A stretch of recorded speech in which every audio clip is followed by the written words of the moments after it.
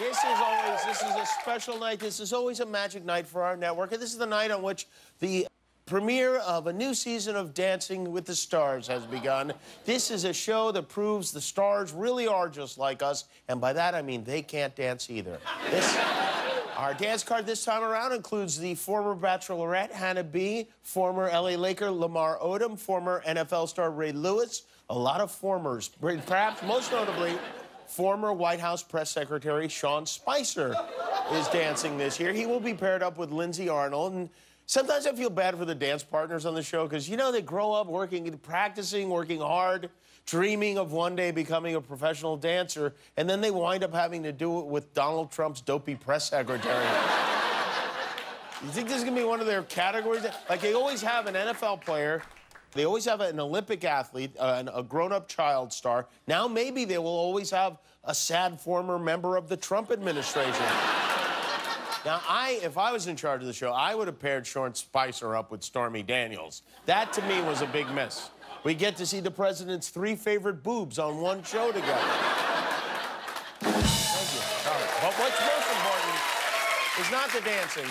It's the gambling. Over the past 80 or so years the show's been on, I've won many thousands of dollars betting on it. For real, every season before Fox has been trotted, I predict which dancer I believe has what it takes to bring the mirrored ball trophy home, and I bet on it, and I'm good at it. I'm even better at this than I am at sex, and I'm really one of the top guys. So earlier this afternoon, at the stroke of lunch, I wrote my pick on a piece of paper, which I folded carefully and placed inside a tiny briefcase. That briefcase was then placed inside Guillermo's mouth, where it has been kept safe for quite some time. How long has that briefcase been in your mouth, Guillermo? Okay.